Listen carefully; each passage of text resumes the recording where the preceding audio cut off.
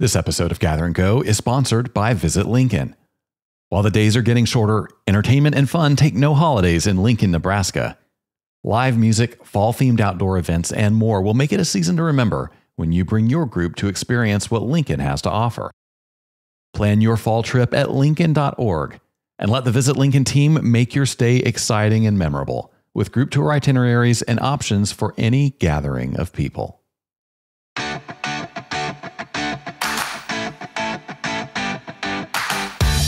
Well, hey there, everybody. Welcome to Gather and Go, the podcast that helps you plan, promote, and lead better trips. I'm Brian Jewell. I am your host. I am positively giddy that you decided to spend some of your time with us today. And as always, our promise to you is that we're going to do everything we can to make that investment of your time worth your while. Now, today we're going to do that in a featured conversation with Marica Mackenroth Brewster, who is a tourism marketing expert and the founder of the Mack Agency. We're going to talk about marketing techniques that actually work. You're going to hear Marica's thoughts on the human side of travel marketing and get some really practical information about how you can make your travel company stand out in a crowded field. If you are a travel marketer, an aspiring travel marketer, or just trying to figure out how to navigate your way through the myriad options for promoting your travel business, you are going to want to hear this conversation. First, though, let's start with some travel news you may have missed. New cruisers are driving an increase in profitability for Royal Caribbean. Royal Caribbean Group executives told investors on a recent earnings call that vacationers are spending more on its cruises and that they expect to increase prices for 2025. CEO Jason Liberty said the company's third quarter profits exceeded expectations due to strong demand and growth in onboard revenues.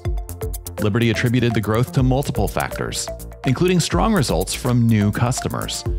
He said the majority of Royal Caribbean Group's customers this year were either first-time cruisers or new to the company's brands, and that millennials and families have purchased cruises in greater numbers than previously expected.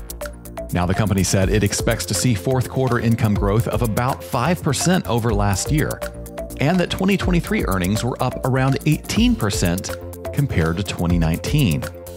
So far, they said advanced bookings for 2025 are outpacing 2024 levels.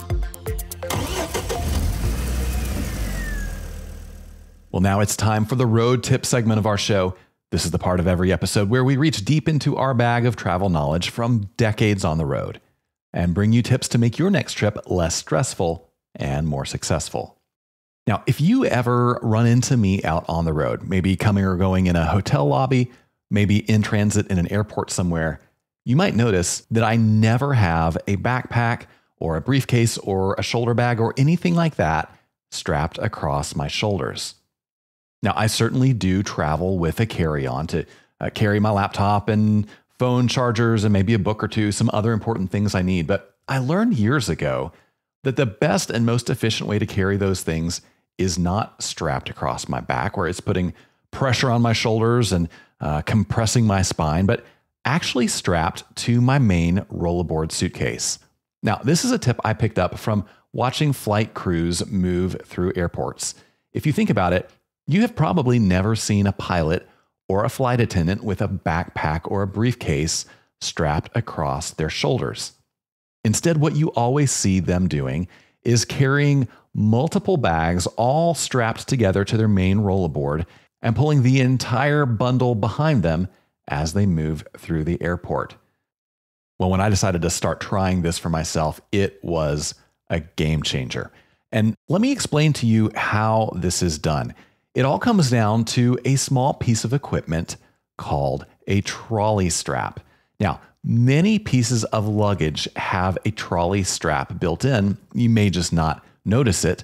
If you have a briefcase or a shoulder bag or something like that that is intended for travel, there's a very good chance that there is a fabric panel on the back of that bag that is sewn into either the left or the right side, but is open on the top and the bottom. If you've never stopped to wonder what that panel is about? Well, that is your trolley strap. That allows you to slide that bag down over the handle of your main rollerboard. Now, if you use a backpack, that's probably not going to have a trolley strap, but it's pretty easy to rig one using the straps and handles that are already part of your backpack.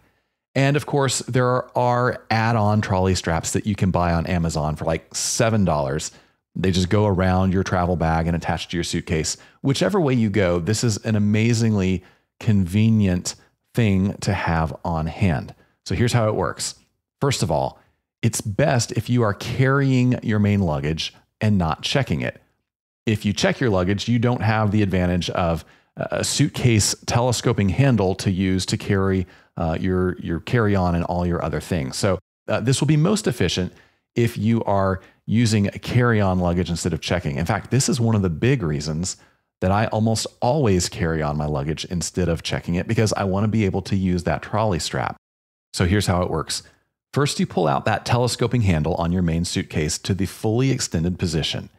Then you open up the gap between the main part of your bag and your trolley strap, and then slide it down over that luggage handle so that your handbag is now resting on top of your suitcase, held in place by that trolley strap on the outside of the suitcase handle. And then it makes it super easy. You can just pull everything behind you only with the suitcase handle. Your shoulders aren't involved. Your back's not involved. It is really easy. So here are some of the reasons why I like it. Number one, it allows me to carry everything I need with one hand, frees me up to use my other hand for anything else I need. Looking at something on my phone, carrying some food, a bottle of water. It's much easier to do things that way. I also don't have any strain or pressure on my back or shoulders. And don't you know, the older you get, the more important you realize it is to avoid putting unnecessary strain on those joints and body parts. It also makes me move much more intuitively. I don't have to worry about accidentally knocking my backpack or a shoulder bag on the side of me into a person or a piece of furniture or a seat or anything like that. My body moves in the way it moves through normal space in my everyday life. And so I'm not accidentally bopping somebody on the head with my backpack. Another benefit is it makes it really easy to get things in and out of my carry-on. If you have a backpack strapped to your back and you need to get something out of it, well, you have to do that dance where you pull your shoulders and arms out of the straps, you turn the bag around, find some way to prop it up, then open it, then get what you need out, and then reverse the process and put the bag back on.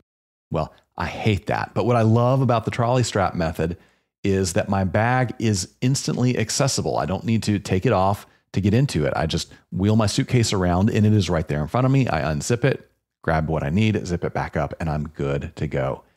And a final thing I love about this is it just makes it much harder to lose or misplace things.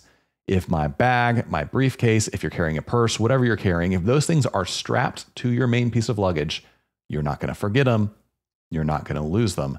That is a major benefit. Now, there is one caveat of all this that I want to mention. If your carry-on is heavy, if you keep a laptop in there or some other heavy equipment, that extra weight on your rollerboard can put some strain on the arm that is dragging your suitcase bundle behind you. So if this is an issue for you, you can solve the problem by using a spinner-style suitcase that allows you to push it along, gliding on 4 wheels instead of dragging it behind you on 2 wheels. Whether you use that spinner or a traditional 2-wheel rollerboard, using a trolley strap system is going to make your life much, much easier. In airports, walking down hotel hallways, anywhere else that you find yourself dragging a suitcase and a backpack, this is going to be a game changer for you, I promise. That is your road tip of the week. Now, before we move on, I want to share just a little bit of news from us. If you're new to the program, you may not know that here at the Group Travel Leader, we do much more than just produce the Gather and Go podcast. We are a full travel publishing company with magazines, websites, e-newsletters, lots of resources that you can find incredibly helpful for planning and promoting and leading better trips. And twice a month, we send out the Group Travel Minute. This is our e-newsletter. It contains all the best content from our flagship magazine, the Group Travel Leader, plus lots of other stuff that you won't see if you only listen to the podcast or subscribe in print. Over the past couple of months, some of those exclusive pieces of content have included articles about how to plan food for diverse diets among your travel group. We had an FAQ for new group travel planners. We had a great article on planning group bachelorette parties. We had a story about optimizing group trips for different generations in your community, and a great piece of content on preparing for travel emergencies. Now, if you subscribe to the Group Travel Minute, you are going to get content like that twice a month, and it is absolutely free. All you need to do is go to grouptravelleader.com/subscribe. You can sign up right there. I'll put that link in the show notes. And when you do, you will start receiving the Group Travel Minute twice a month, absolutely free. You're going to find this resource invaluable. So go to grouptravelleader.com/subscribe and get your name on that list right now. Well, now it is just about time for us to get into our featured conversation with Marica Mackenroth Brewster. Before we do, though, let me remind you, you can find a wrap-up of the most important things we talked about anytime by accessing the show notes for this episode. Show notes are simply the text that appears right below the media player in your favorite podcasting app or on our website, wherever you are listening. And after the interview, I'm going to come back and do a quick wrap-up of some of the most important things Marica and I talked about, just to make sure that you don't miss some of these super helpful marketing insights. Now, let me encourage you to stick around to the end of that wrap-up, because afterwards, I'm going to discuss how much you should rely on social media for marketing your travel business. That's going to be the topic of today's Hot Minute. You won't want to miss it. We'll be right back with Marica Mackenroth Brewster.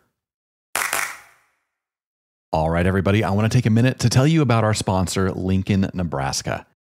From intimate venues that amplify local talent to large stages that host renowned artists, the live music scene in Lincoln offers a diverse range of genres and atmospheres. Visit the iconic Pinewood Bowl, one of the most talked about outdoor venues in the region. Pinnacle Bank Arena plays host to national touring acts, while the Bourbon Theater, Zoo Bar, and Duffy's host incredible shows in the middle of Lincoln's downtown music scene.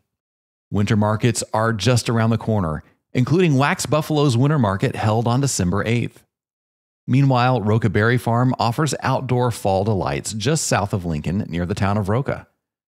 Outdoor patios and bars galore will give you great views of the city, including at the Scarlet Hotel, which features the Barred Owl and their patio overlooking UNL's city campus. Plan your visit today with a team from Visit Lincoln at lincoln.org.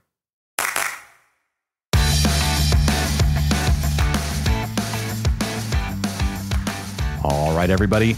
My guest today is a veteran tourism marketer who got her start promoting Louisiana swamp tours in the wake of Hurricane Katrina. After working in various roles through the industry, she started the Mack Agency, which provides full-service marketing support for tourism organizations. She's a frequent speaker at universities around New Orleans, as well as travel industry organizations, including Arrival and the National Tour Association. Marica Mackenroth Brewster, welcome to the podcast. Thanks for having me. It's a joy to be here. I am so excited to have you here. Your story is fascinating from the very beginning because I think of Katrina as almost destroying tourism in Louisiana, especially for a while. It actually kind of opened a door for you to get into the industry. So tell us a little bit of that story.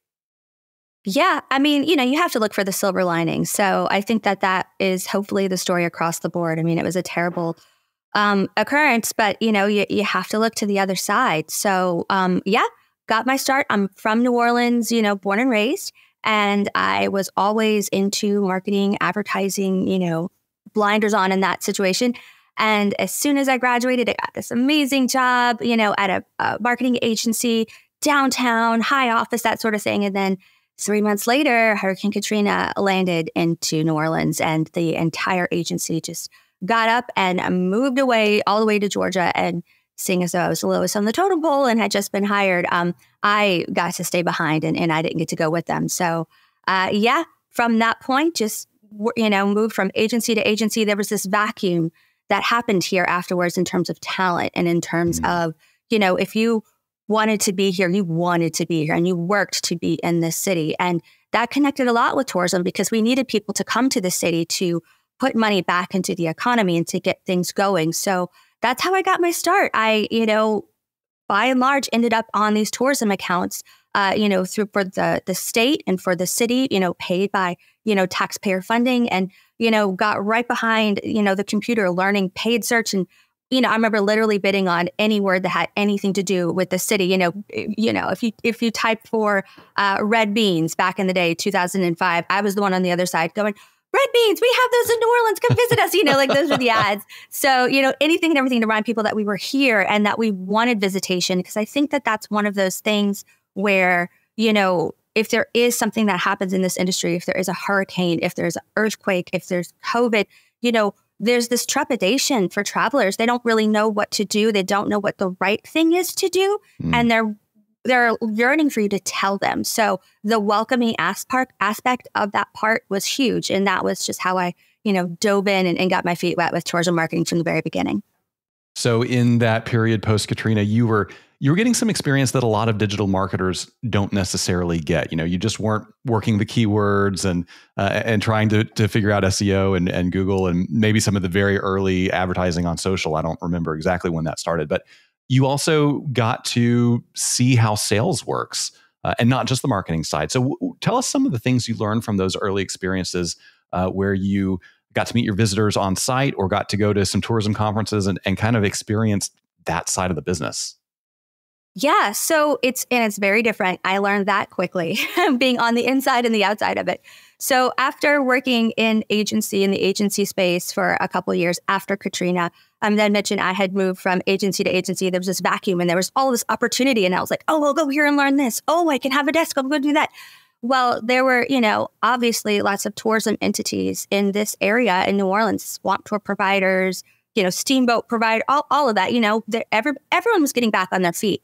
And a lot of people needed marketing. A lot of businesses need marketing. So there was this swamp tour agency that I had worked with doing paid search with one agency I was at. And when I moved to another one, they followed me there to do paid search as well. And then after a while, they asked me to come on board with them. So I joined, I found myself driving from New Orleans to the swamp every morning, an hour north, which you just don't expect. And it was beautiful. It was these little boats and all, and it was building. So from that point on, I learned that it's not just inviting, someone through a website to come visit. It's not just putting marketing out there. There's this B2B aspect that is huge.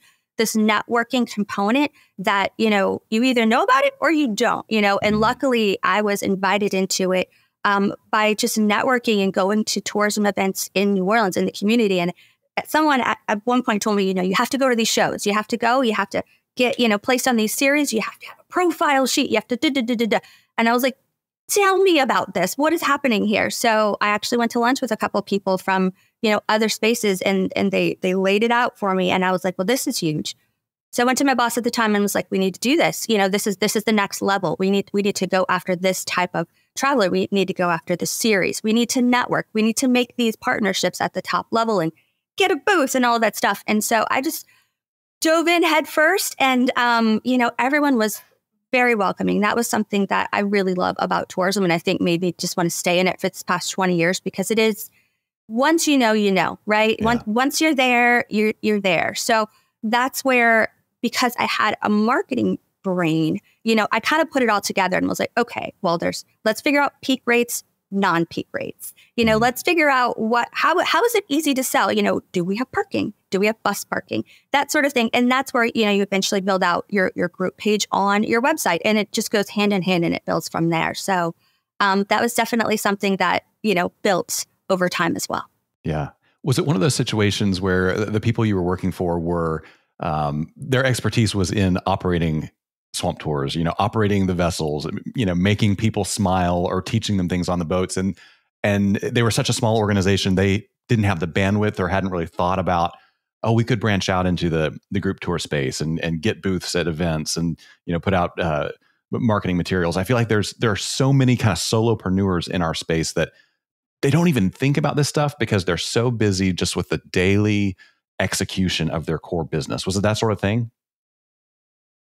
Well, I was very lucky at the time to work for a Swamp company that had very business-minded people at the helm. So they were very growth-minded. I'm sure that they were aware of it, but I wasn't in the understanding that they thought it would have been necessarily worth it or not. I think they had dipped their toes in it, and it was just like, yeah, what's the return? I think that there are folks at the helm for many of the small tour company providers and the small tourism company providers that don't even know about it.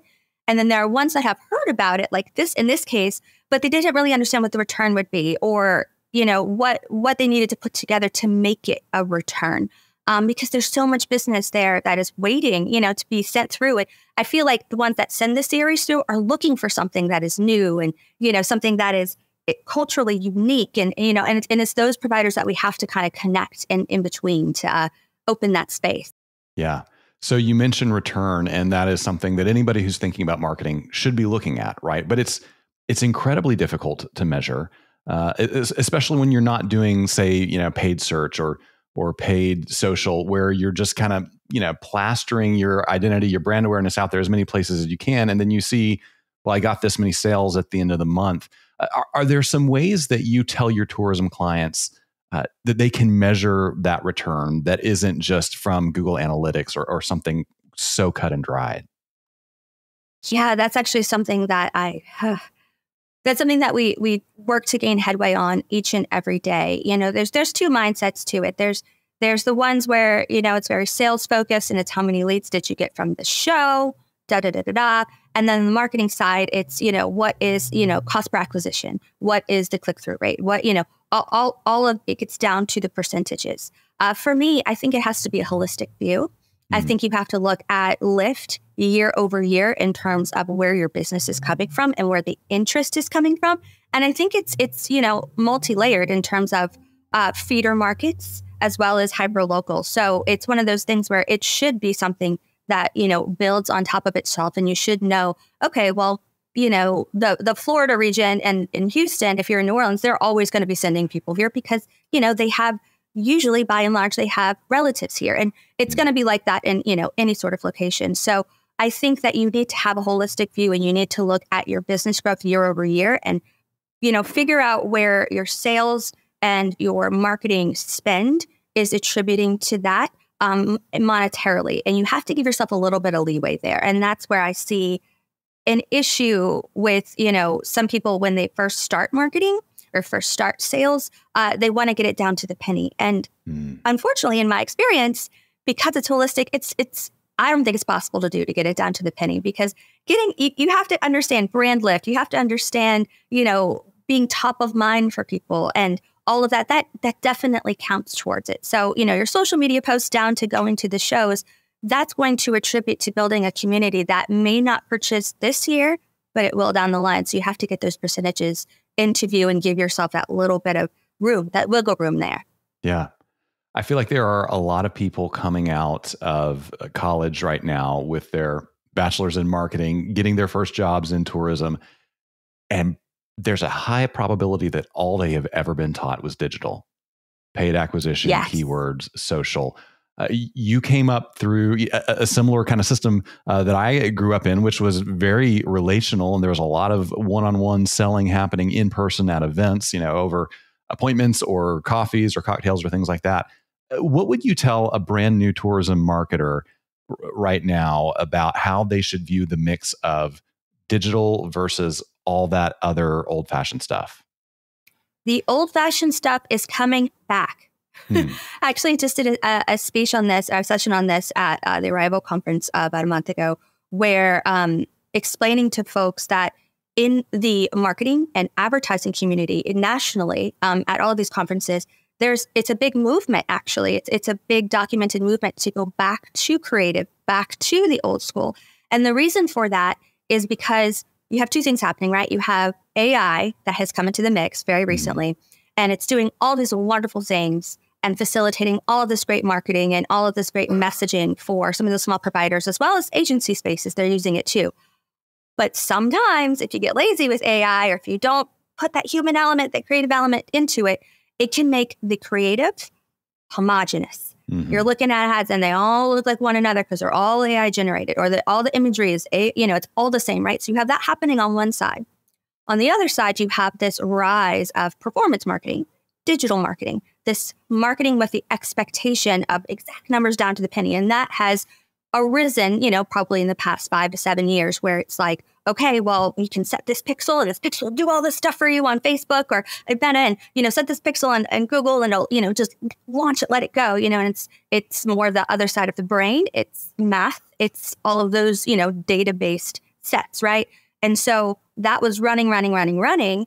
But now you have the cookies, issue where the tracking is not, privacy. So all the privacy things that have happened, the limitations, I believe it was about 1.5 years ago, iPhone did an update on their phone where it just allows you to press a button and opt out of all of the tracking. Yeah. You can opt out of all this tracking now. So what that means is that, number one, your ads are not, the pixel isn't shooting it to as explicit of audience as it was before, because you have all these people who aren't being tracked and giving you those data points, as well as the targeting available on our end as marketers on Meta, on Google, and programmatic, all that space, that's being dialed back as well, because you can't go to such a distinct level because there's so many people that are not giving you those data points, right?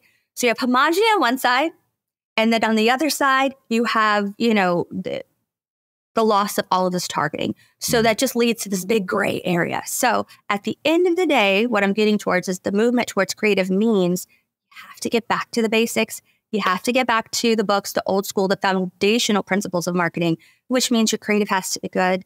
You have to know your unique selling points. You have to know why you're different than the guy down the street. Whatever kind of tourism industry representative you are, you need to know why someone would take your tour over the tour next to you, or visit your destination over the other guy. What is the why?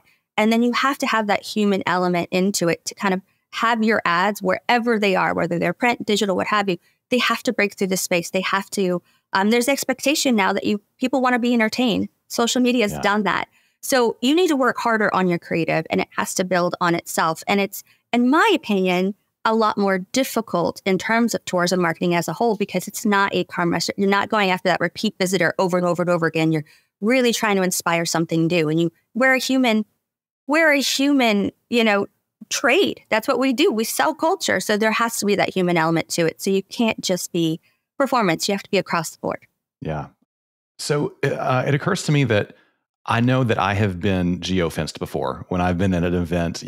I open my phone and all of a sudden I'm getting ads for things that are related to tourism, or I have lunch with a buddy and he's talking about, he may want to propose to his girlfriend soon. And then somehow I'm getting ads from jewelry companies. Yes. I think a lot of people feel a little bit icky about that. There's something creepy about it. We know what's going on. We still don't like it. What I hear you describing is almost a much more explicit thing of like, hey, I know we're all at the same event, so let's embrace it and find a way to market around that. Do you have some strategies for doing this in a human way that people embrace instead of, turning them off? It is such a double-edged sword, and you have to really, really think about how you're going to show up in the feeds. And that's exactly what I'm speaking to in terms of letting your pixel just run. I've never been a proponent of that. I've always been old school, because it's like, no, it's going to be jutting no matter what you do. So, we do lots of different types of social campaigns across the board, whether it's B2B or B2C. And first and foremost, the biggest thing you have to think about is your targeting. So when you go to the shows, the targeting is theoretically easier, because you can target the convention center or the hotel it's in, and then layer in with people who are interested in tourism or what have you. If you are B2C and you're trying to target people coming into town or what have you, then you really have to get down to, put on your psychological hat and go, what are the brands these people follow? And are they planning travel? And, what are the magazine, and really get to it in an old school fashion. And the reason I'm saying that is because if you get really, really, really good at that aspect of it, the targeting, then when it shows up in the feeds, it feels less icky, regardless of how you're putting it out there or what you're putting it out there for. And that's really the trick to it. That's the clever aspect of it, that you want to make sure your targeting is so good that when it comes into someone's feed and you're entertaining them with whatever it is, whatever piece of content it is, they're thankful for it. I mean, I don't know about you, but I've had moments where, it's a Friday night, my kids are in bed, I've had a glass of wine, and I'm looking on, Meta or Instagram, and I'm served an ad for a sweater. And I'm like, that's a great sweater. Next thing I know, 2 mornings later, I got the sweater on my porch and I'm thankful for it. Yeah. I'm like, this is awesome. So it really has to come down to that connection and knowing your audience. Yeah. For the clients, we'll do something where, if they have a booth, we did this for a motor coach client. We love the motor coach family. They did an interactive component where, you spun the wheel and you win something, but, then you can opt in for something even bigger, a draw at the last day. And so we were posting each and every day about the people who had, gone into the wheel and, and how they entered each day and, kind of updates. And we promoted it each and every day to everyone coming to the show until the last day. It was building up that suspense. Come meet us at our booth. So you need another component of it optimally to kind of be the driver of the message. So you have to have the targeting right. You have to have the driver, and then you have to put your face on it. You have to be like, it's me, and it works. So it has to be personal. It has to be personal. Yeah. Yes. What about that tour operator who is advertising? They're basically B2C. They are a tour operator based, let's say, in Lexington, Kentucky, where I live, and they're trying to get a bunch of people from Kentucky to go on their tour to New Orleans. Do you have any specific tips for them, beyond, again, just try to play the Google keyword game or anything like that? Are there ways to make themselves stand out in what I would imagine is a very crowded field of keywords, around like New Orleans tourism? How do you do that in a way that's going to grow your passenger count? Absolutely. So I'm glad you hit on the competition there, first and foremost, because a lot of people, especially, students, we work a lot with students as well, and sharing and thought share. There's this connotation that tourism marketing is easier because it's fun and you're selling the fun, and who doesn't want to do the fun things, right? Who doesn't like vacation? In my experience, it's a lot more difficult. Number one, because you're trying to get that first timer across the line over and over again. And that's, if anyone has ever done marketing, it's way more difficult to get the first time sell than a repeat sell. We're doing that a lot. Secondly, the competition, as you mentioned, you're not just competing against, usually when you're in tourism, it's a saturated market. It's condensed down into these certain sort of cities a lot of times. So the tourism cities, there's lots of swamp tours. There's lots of zip lines in, certain areas. There's lots of water sports in other areas. You're competing against all of those. So your unique selling proposition, your point of difference has to be huge. But you're also competing against everything else in the world.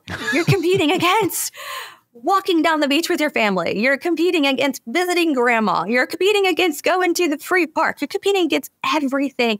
It is not easy, you guys. I'm not gonna sit here and say it's a walk in the park like I just mentioned, but it's so worth it, right? It's this lifestyle. So to do that effectively, to compete against grandma, bring grandma, what have you, you want to double down. And I keep saying that a lot, but it's when you go in silos in marketing or in sales, you're leaving all sorts of money on the table, right? So what I recommend is doing a combination of a few things. I recommend meta ads. Usually, I'm starting to see some brands that can just go into TikTok or just go into other spaces. But it's usually, some people say, oh, people don't go into Facebook anymore. They don't use Instagram anymore. They do. They don't admit they do, but they definitely do. I definitely do. They might just have an account to log into other things, but they have that account, right? And those ads can follow them. So it's usually a combination of Meta as well as Google ads. Those two with some other ones sprinkled in depending on what it is. And what we do is we work on the decision-making, funnel, So sometimes it'll say we start in the feeder city markets where, as I had mentioned, Houston or what have you for New Orleans, there's always the top 2 or 3 feeder cities. We call it planting the seed. We'll plant the seed there. We'll do our targeting super, super, super well, and we'll plant the seed. Anyone who's interested in your locale. And when we put ads out there, they're usually informational.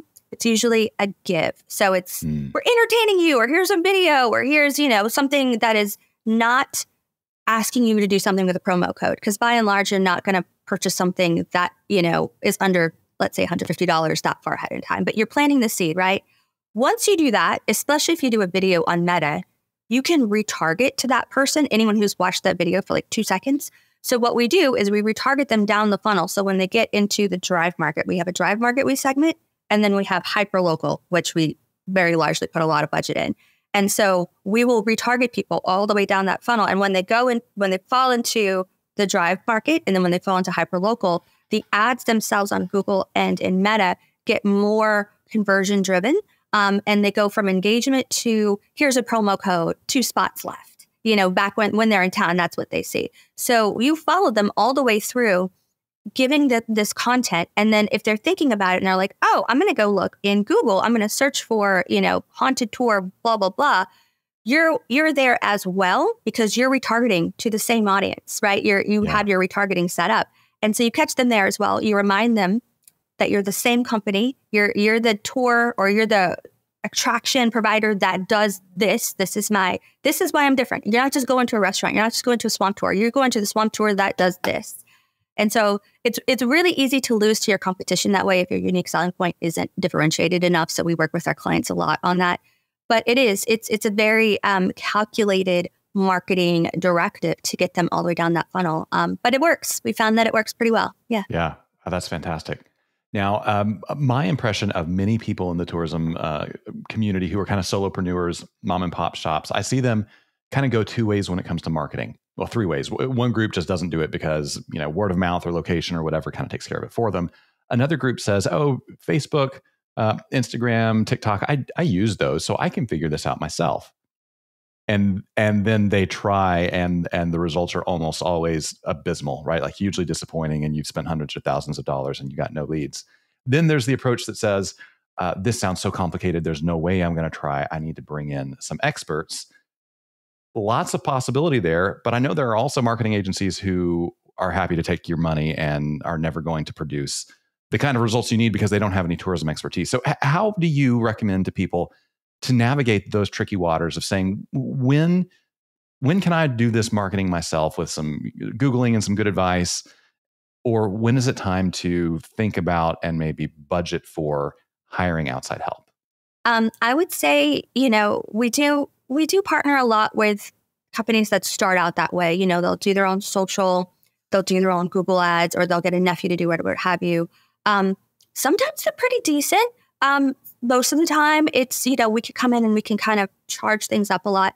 At the end of the day, I think you need to do what you can and follow your gut and watch your numbers. So if you have your nephew doing it, or if you're doing it yourself, and you don't know your return, then stop. Stop and focus on that first. Like, set some goals and be like, okay, well, I want to get 20% of sales from this Google Ads campaign. And I'm going to know that it's from Google Ads because I'm going to put a promo code and I'm going to track that. Like you need to know your numbers, right? If you don't spend time on advertising, spend time on your numbers. When it gets to moving to an agency and knowing when to do that and who to do that with, it's when you feel, I say this as a business owner, there's probably a better phrasing, but overwhelmed. When you feel overwhelmed, when you feel like there's just, you're spinning too many plates, you have business, but you're not sure where it's coming from and you're not sure where to move forward from, in the best manner to get the biggest return, because usually you don't just offer one type of tour or one type of trip or one type of excursion or, one type of series. It's usually varied. You have to get to the point as to where you're mostly booked, or you have a decent amount of bookings to continue to, cover your overhead, but you want to know what to grow and how to grow it.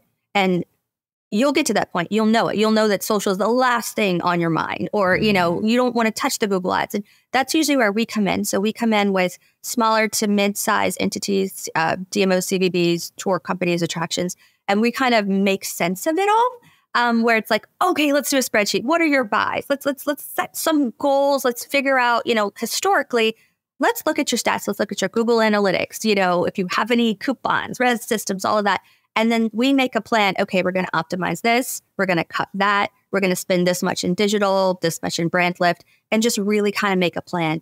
I think it's important to make sure that you have some footing before you get to an agency space, because you need to know what to expect. When you are just starting out and you're just doing social on your own, the world, it could be anything. The world is your oyster. So I wouldn't recommend, unless you really want to go hard on it and you have the cash to do the testing, not to go for it right off the bat, because it does also put the agency in a space where it's like, well, what would you like explicitly for me to, provide for you, sales or sales? But for me, as a marketing agency provider, I want to know what type of sales. I want to know logistically, because I've worked on the tour side, right? Logistically, it matters. You don't want to just group on it all. I mean, can your team handle that? That's a big component of it as well. So just knowing, being able to pay for something, being able to know that you need to grow, but need a little bit help in the where to grow. And then specifically finding an agency that knows the tourism space. Because again, e-commerce is not the same. You're not going after the repeat customer over and over and over again. Seasonality is a big thing. Shoulder seasons, all of that. You need an agency that understands that and can speak that as well. Yeah. Well, listen, I could pick your brain about this stuff all day. I do want to make sure our listeners learn a little bit more about Von Mack Agency and the kinds of services you offer. So give us a quick overview of the work you're doing and how you can help people. Sure. Thank you. So Von Mack, we are full service. We've been around for about 7 years, and we focus directly on tourism. That's all we do. So we work with tour providers, attractions, DMOs, as I've mentioned, anything in the tourism space, but only in the tourism space. And we're full service. So usually we'll just jump in and do strategy. We do a lot of strategy, a lot of consulting, a lot of workshops, and then we come up with a plan. And then we work with our clients to add things to the plan and make it a full marketing momentum to either do, Google ads and digital ads. Sometimes we do full branding. Sometimes we'll do branding and a website and launch it with all of this stuff. So it really depends on where you are, but we do it all across the board. And we consider ourselves a partner to grow with. Most of our clients actually open several companies in the tourism space because that's just how we apparently work as an industry. We like to just own it all, which is awesome. But yeah. Fantastic. We have workbooks online. You can reach us at Von Mack Agency, vonmackagency.com. And we have a whole section on education and workbooks that are free downloads. So if you want one where you can walk through learning what your brand proposition is, your unique selling proposition, brand angling, social media, putting that out, just to kind of get your feet, feet wide in the water, we have those as well, and they're free. Yeah, absolutely. We'll put links to all that in the show notes. Is there any social platform that is the best place for people to follow you and hear what you're thinking about or the things that you find interesting? Well, we're on all of them. So I absolutely would love for anyone to follow along at Von Mack Agency, VONMACK Agency, on all of them. Instagram, we do a lot of really fun stuff. We do a lot of experimental stuff, prepare to laugh and think we're ridiculous because we are. But there's lots of learning and thought shared too. We're also on Facebook and LinkedIn and TikTok. So you can follow along with us there as well. Yeah, wonderful. We'll include links to all of those things. Now, before we let you go, we have some questions we ask every guest, and these are just for fun. So no pressure. You can just answer off the top of your head. When you book travel, do you reserve a window seat or an aisle seat? I booked Southwest, but window seat. Window seat, because I need to move away from that anyway. It gives me anxiety. But yes. Yeah. Makes sense. So what's something in your carry-on that you wouldn't travel without? Snacks. I'm a mom. I said that really aggressively. I'm sorry. I have 3 kids. So snacks, all the snacks. And for me as well, usually chocolate. Yes. Yeah. How old are your kids? My daughter just turned 2 yesterday, actually, and I have a 6-year-old and a 12-year-old. So yeah, across the board. You're like hitting at all the different levels, like toddler, elementary school, middle school. That's impressive. Yes. That's enough to keep you busy for sure. Yes, absolutely. Now, if you had a free airline pass and a week with nothing else to do, where would you head next? There's so many places I want to go. Is it? I guess I don't know if I can ask with my family or not. I mean, yeah, you can take them if you want. Europe. We're just a big. I never visit just one place. I like to get the most out of it, obviously. So we're planning as soon as my daughter's able to be on a plane in a manner that I can handle her. A little bit older. We were planning a big. We call them our Griswold trips, but a big Griswold Euro trip. That's going to happen next. Yeah, awesome. Well, here's a somewhat related question. What is one thing you have seen or done on the road that you wish you could go back and experience again with somebody you love? Yeah. So I was at one conference, I think about a year and a half ago. And one of the night events was thrown by Atlas Obscura, which I'm a big fan of anyway, because I'm just a fan of the interesting and weird. And the night party was in this underground bunker, this 1950s underground bunker. And being from New Orleans, anything underground is like, whoa, because, automatically I think water.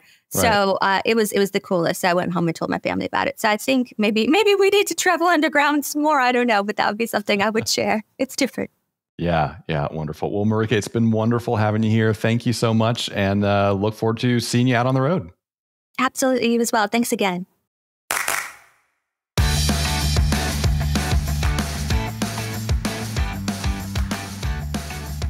Well, I sure hope you enjoyed that conversation with Marica Mackenroth Brewster. I hope you learned some things. And hey, I've got to tell you, my interview with Marica was so good and so informative that we just let the tape roll and talk, and I ended up with so much more content than I could use on the program. Now, I have good news for you. You can access that entire interview on our YouTube channel. See it uncut from start to finish. Now, in this full interview on YouTube, you're going to get tips for marketing to tour operators. You're going to hear Marica talk about how to combine targeted online marketing with in-person interactions at events. You're going to hear her advice for marketing scams you should avoid. And we're going to talk some about how the tourism community can support areas affected by natural disasters. The link to that YouTube video is in the show notes for this episode, or you can simply go to YouTube and search for the channel Gather and Go. Now, I want to take a minute to review a few of the things that Marica said because I found them so helpful, especially if you are a tourism entrepreneur trying to get your feet wet in the marketing space. These are tips you want to take note of. Now, when we were talking about digital marketing versus conventional marketing, Marica said the old-fashioned stuff is coming back. In the marketing and advertising community nationally, it's a big documented movement to go back to creative and back to the old school. She said this means your creative has to be good. You have to know your unique selling points. You have to know why you're different from the guy down the street. You need to know why someone would take your tour over the tour next to you. And then you have to have that human element in your ads. Well, I think Marica is exactly right here. Consumers in general have become wise to the ways of digital marketing. We know when we're being marketed to on social media. We know when we're being targeted on Google. And I don't think it's as effective as it was, let's say, 10 years ago when it just all seemed like magic. What is effective? What has actually always been effective is great, smart, targeted advertising.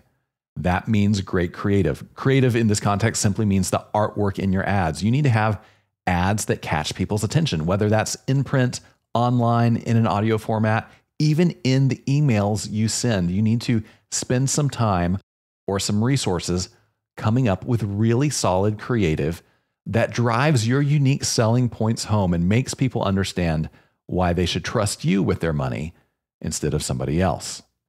Now, when we were talking about how to market in a crowded field, Marica said there's a connotation that tourism marketing is easier because it's fun and you're selling fun. In my experience, it's a lot more difficult because you're trying to get that first timer across the line over and over again.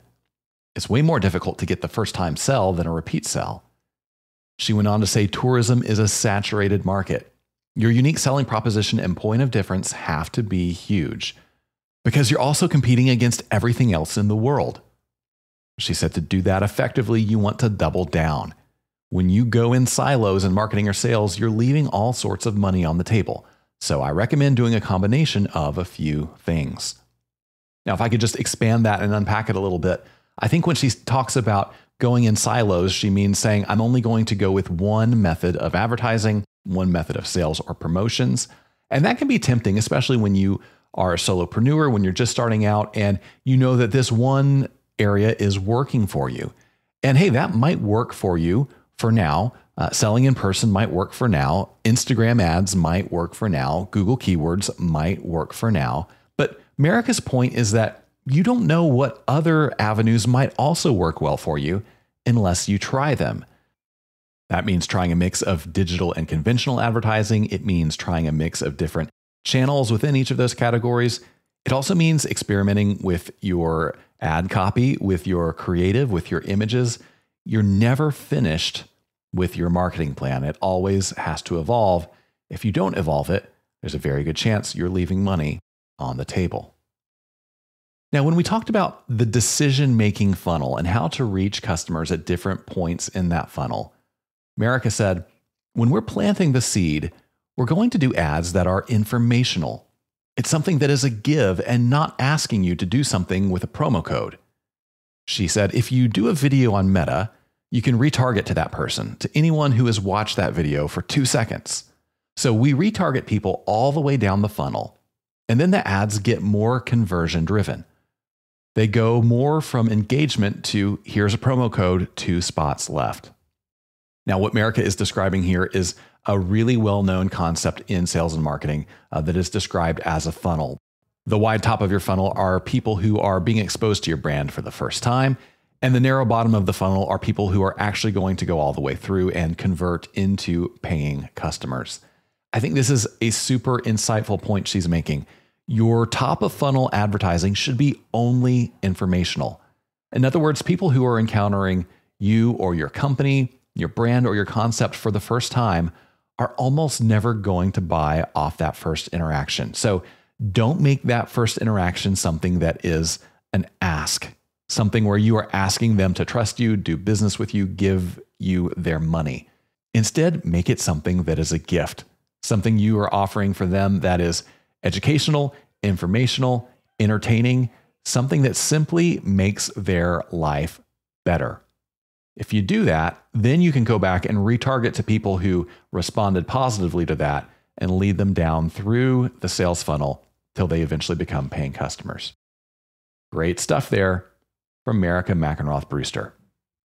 Well, since we've been talking about tourism marketing and advertising today, I thought we should close the program by spending a little bit of time investigating selling specifically on social media. Of course, you can target people either through organic posts or through promoted posts and advertising on Facebook, Instagram, X, just about any platform you can imagine. But it's worth asking whether that is the best approach. We're going to do that in today's Hot Minute. Yeah, that's right. The Hot Minute is the portion of the program where I take 60 seconds to give you my unfiltered views on an issue that impacts tourism every day. And today we're going to ask the question, how much should you rely on social media to market your travel business? So let's put 60 seconds on the clock and get into it. All right, social media can be an amazing marketing tool, but if you're not careful, it can also expose you to unexpected risks. I learned this the very hard way earlier this year when my Facebook account was hacked. Even though I reported the hack within a few minutes, it was too late. Facebook closed my account for good. Now, you don't have to look hard to find similar stories, and the worst ones come from business owners who relied on social media to market their companies. It's important to remember that you don't own your social accounts. The big tech companies do. You could lose them at any time for any reason. If that happened to you, would your business survive? My advice is never rely too heavily on social media. Whenever possible, encourage people to join your email list. And above all, focus on nurturing your most important relationships in person. Well, that's the Hot Minute. That's how I see things anyway. Of course, as always, you're welcome to disagree with me, and we can still be friends. And hey, whether you agree or disagree, we would love to hear from you. You can send your thoughts, questions, or your rants about big tech companies to podcast@grouptravelleader.com. I read every email that comes into that address. I love hearing from you. And hey, you never know. Your ideas might be the topic of the next Hot Minute. And while you're in the mood to give us some feedback, could you do me a big favor? Would you go to your favorite podcast playing app? And if you haven't already subscribed to the show, do it there. While you're there, if you could leave us a rating, give us a review, those are super helpful. And I am so thankful to everyone who has done that so far. My thanks as well to Marica Mackenroth Brewster for joining us today. On the next episode of Gather and Go, I'm going to bring you a conversation with Brent Dalrymple of Sunrise Tours. He's going to explain all about why traditional motor coach tours aren't going anywhere. That's a conversation you definitely won't want to miss. Until then, though, remember this. At the end of the day, we're all on this trip together, so let's make it a good one. See you next time on Gather and Go. Gather and Go is hosted and executive produced by me, Brian Jewell. Our publisher is Mac Lacey. Danya Simmons is our creative director. Ashley Ricks is our circulation manager and graphic designer. Our sales team is Kyle Anderson and Talisa Reck. To advertise on the podcast, call Talisa at 859-253-0455. Gather and Go is a production of the Group Travel Leader. For more information about our magazines, podcasts, and events, visit us online at grouptravelleader.com.